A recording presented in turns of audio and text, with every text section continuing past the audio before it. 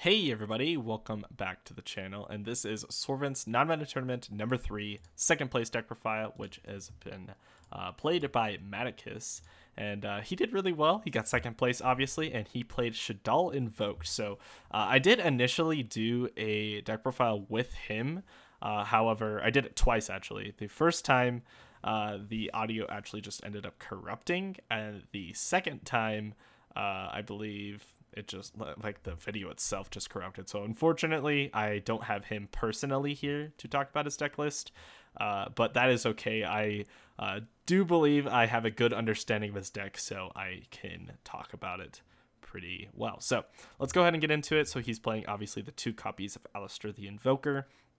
Just because this is a insane normal summon, even with Makaba being banned in the non-meta tournament, just because you can link it off into Almirage, and then link it off into Secure Gardna, and then Secure Gardna you can fuse with any of your Shaddolls to make constructs. So it's a 1-card construct, or not a 1-card construct, because obviously you need a Shaddoll monster in your hand because you're searching the invocation to fuse. So it is still really good. It also turns, I mean, if you have another fusion spell, you can still just use your invocation later for a copy of Purgatrio, which is really nice. And another thing that I'll get to in a moment, but I do want to put up on the screen is a Goaties, but I'll get to that in a second. So obviously he is playing a going second list, which is why cards like Pinkertops, Super Poly, Lightning Storm, Evenly Matched, and Mind Control all appear in his list. Super good cards, obviously, just like really good cards.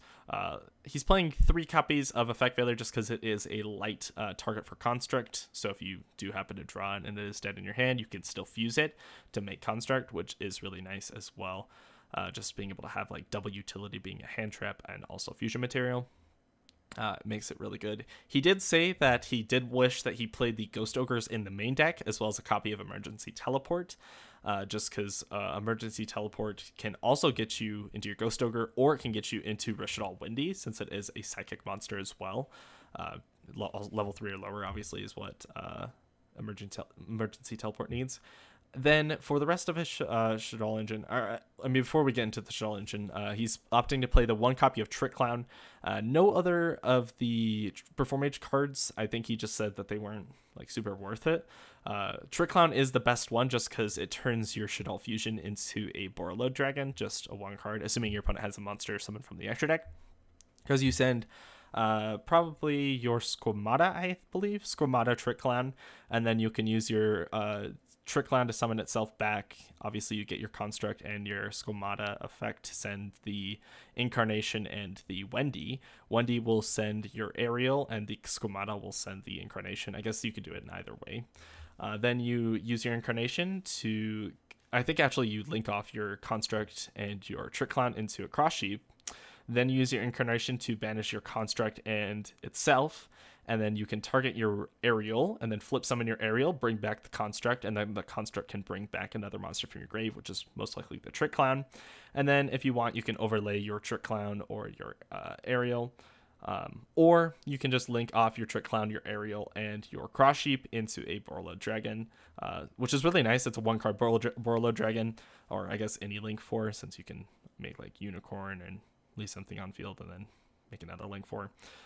Super nice, although your construct is going to be in defense mode with that combo. Then obviously he's playing the 1 copy of Aerial. This could be good in certain matchups to play 2 copies of. However, it's more important in the TCG than it is in the non-meta tournament, just because like this is super good against Eldritch, just to banish the traps from the grave. Other than that, it doesn't really have a like reason that you'd want to play more than 1 copy, so just 1 copy is fine. He opted to play 1 copy of Kaios, and this is just because it is a searchable way to get into construct. So if you have like a hedgehog and you do need access into your a light target to make your construct, you can just search it with your hedgehog. He said that it wasn't super important and he would cut it from the deck just because Kaios is honestly pretty bad other than that. Because usually when you want to make a light monster, you can just normal summon your hedgehog, link it off into Almirage, and then, you know, link that off into Secure Guard on any of your light target. So, like, there's no reason for him to play this. You could do that also with, like, you know, Effect Veiler even. I mean, obviously with Effect Veiler, it is just your summon or whatever. But, like, it just didn't seem very good at all. He did mention that there's a new Magistus Link monster that just requires a level 4 lower spellcaster type monster. Unfortunately, the picture's not showing up, but that's your entire deck outside of Wendy. So you can just turn any of these in a normal summon, I guess, except for Beast, obviously. You can just turn any of these guys into a light monster. So there's no reason to play the Kaios anymore, especially after the release of the Magista's Link monster. So yeah. Then obviously 3 copies of Wendy. This is probably the second best or even first best Shaddoll monster, just depending on how you rate Squamata. I guess Squamata would technically be the first since it is another copy of Wendy, but we'll get there in a second. So 2 copies of Beast. There's no reason to play 3 of this or even 1 of this. I think it comes up often enough where the 2 copies are fantastic. 1 copy of Dragon, just because it's an in-archetype spell trap destruction. He's also citing a second one, which we'll get to later as well. 2 copies of Hedgehog. He said that this was the 3rd best Shaddoll monster, which I completely agree with. This is a very good Shaddoll monster. However, there's not really a reason to play 3, because when you need the 3rd one, you can just search it with Squamata, or at least trigger the effect with Squamata. So there's really not another reason to. I guess you could play 3 if you wanted to like get more access into your Shaddoll's spells and traps, but there's really no reason to. I mean, you're playing so many fusion spells anyways. 3 copies of Squamata, which, like I said before, I think is the best Shaddoll monster in the deck, just because it is 3 copies of every Shaddoll in your deck. If you think about it this way, it is a spell trap destruction. It's a draw, or an upstart goblin rather, a free special summon, or a triple DD Crow, which is like super good. If you just think about it that way. It's a free search if you need an extra card in your hand. Then he's playing a small Trickstar engine, which is just like 2 cards, just the Korobane at Light Stage. Just because it's a searchable like way if you use like Terraforming or Set Rotation or Light Stage to get into a light monster. He did say that you could play Candina, but there's really no reason to. Just because if you play the Candina, you could make a Link 2, but that kind of defeats the purpose of having a light monster in your hand. You could play a Candina and a Lycoris, which would put a Link 2 on the field, which would probably be your Cross Sheep, as well as like a light monster in your hand. And then you could use your light monster target for Construct. So that's also kind of good, but I don't think there's really too much of a reason to. You could mess around with it a little bit if you wanted to, but I don't think there's a whole reason to play that engine as well. I do like the 1 copy of Korobane though, just because it's a searchable extender or light target. 3 copies of El Shaddoll Fusion, just for, extra fusing, I guess. It's such a good card, being able to fuse on your opponent's turn as well. Even with Winda not being able to, with Winda being banned in non-meta tournament, I still think that this card is just insane. 1 copy of Foolish Burial, just because this is, I guess, another copy of Squamata.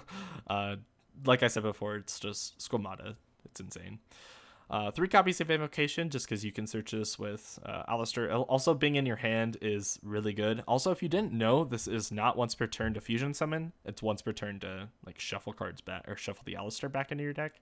Or shuffle this back into your deck, sorry, and then add the Alistair back to your hand. So that's a once per turn effect. However, the actual fusing is not once per turn, so you can still like fuse 2 of your Shaddolls, like Wendy Beast or something, make your App Cologne, and then you can also search another one with Invoker.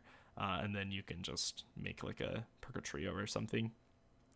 1 copy of Lightning Storm and 3 copies of Magical Meltdown. So Magical Meltdown is obviously the way to get into Alistair, and then the way to get into Invocation. So he's playing 9 fusion spells, and this is just obviously extra ways to get there. So he's playing the 3, the 2, so that's 5, 6, 7. So 7 other ways to get into fusion spells. So technically he is playing 16 copies of fusion spells in his deck. I guess 18 if you want to count, or sorry, 17 if you want to count the polymerization. I personally probably wouldn't count this, but that is 16 ways to get to a fusion spell. So that's almost half his deck. Pretty crazy. 1 copy of Mind Control, 1 copy of Set Rotations, just because Set Rotation can also set the Light Stage or the Meltdown. Either case, it's just fantastic being able to hit a back row or search for a fusion spell is really nice. Then the 3 copies of Shaddoll Fusion, just most broken card on the entire deck, let's be honest. This card by itself will just win you games. It's super unfair. I think it's just a +3 by itself. just because you trade 1-for-1 with your fusion monster. You send 2 other cards to your grave, which is like typically your Trick Clown or your Squamata. Typically, I think it is Trick Clown and Squamata, but there's other cases where you send other monsters as well. But I mean, there's not much else to say about this card. It's just fantastic. Like I said, it's a +2, in some cases +3, so really insane card.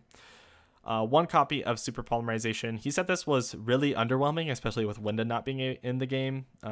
There's not a whole lot to do with this card. I mean, you could fuse for a dark, fire, or a wind, or I guess a light monster, but that's like super rare, and there's not very many reasons to play this. He said he'd put it in the side deck in future versions of the deck, which makes a lot of sense. 1 copy of Terraforming, just another fusion spell, pretty much. 1 Light Stage, being insane, just pop it back, so good.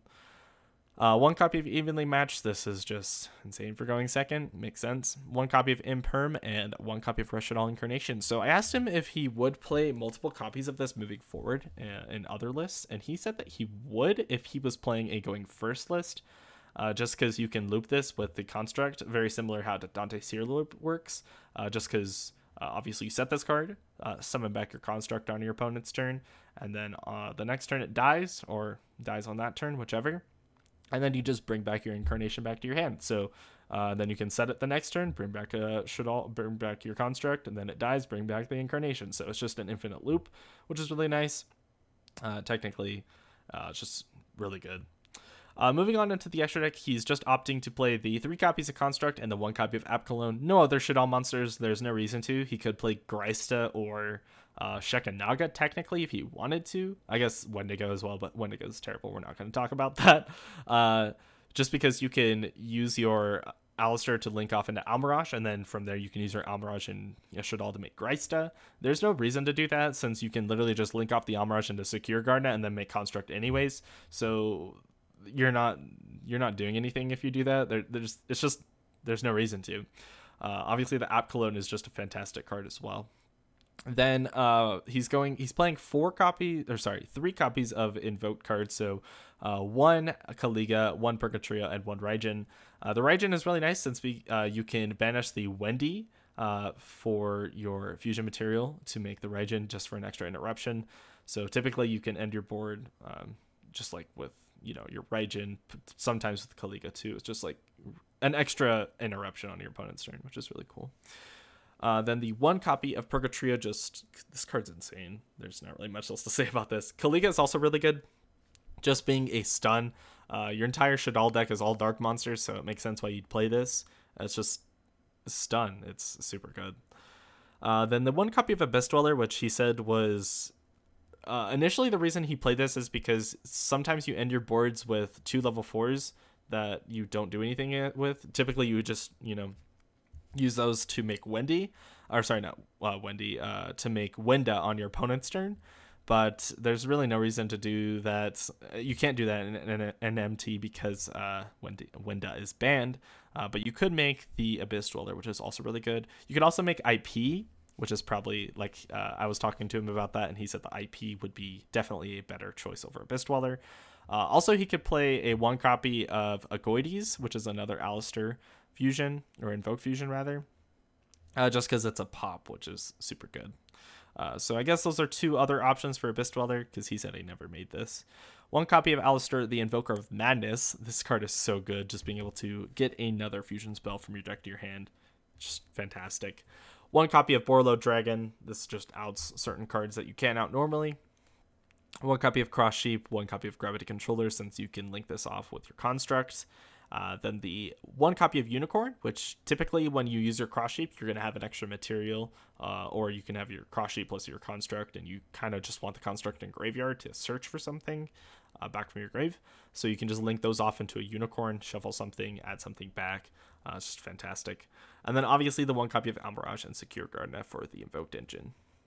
Moving on into the side deck, he's on 3 copies of Ghost Ogre, which he said he would put in the main deck. Just, probably just switch these out completely. Just the 3 for 3 makes sense.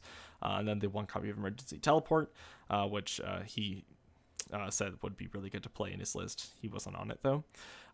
3 copies of Jizukiru, just because this is a light kaiju. You could also opt to play the Thunder King kaiju. I think it's Thunder King, if I remember correctly, which is also a light target. This is probably better just because its stats are a little lower than at least the defense is. So I guess that's like a good upside of it. The other upside is that technically, if you are playing against Cyber Dragons, they can fusion this with the Chimera Tech Fortress Dragon, I believe. They can just contact fuse it, so this isn't like super great. But obviously, I think that the Thunder King is the better option to play out of these two, but realistically, there's not much difference. Then the other copy of Shaddoll Dragon, which is also in the list here. Just, you know, an in-archetype spell trap removal makes a lot of sense. 3 copies of Cosmic Cyclone just for the extra spell trap removal. It's just a fantastic card. He decided not to play Twin Twisters just because you're going to be using the rest of your hand, which makes sense just because, you know, you're at least going to need 3 cards to fusion summon if you think about it. Just like a light target, a Shaddoll monster plus a fusion spell, so that's at least 3 cards in your hand. So that makes sense why he is not playing Twin Twisters. 1 copy of Dimensional Barrier. He said he doesn't remember seeing this at all. Then the 3 copies of Dynamistus, which is super good for going first. I think typically you just side out, you know, cards probably like Evenly, Lightning Storm, Super Poly, Pankratops, possibly. I guess those 4, maybe Mind Control as well, just for these 4 right here. And then the last card in the side deck is Red Reboot, just because it is so good against those back row decks.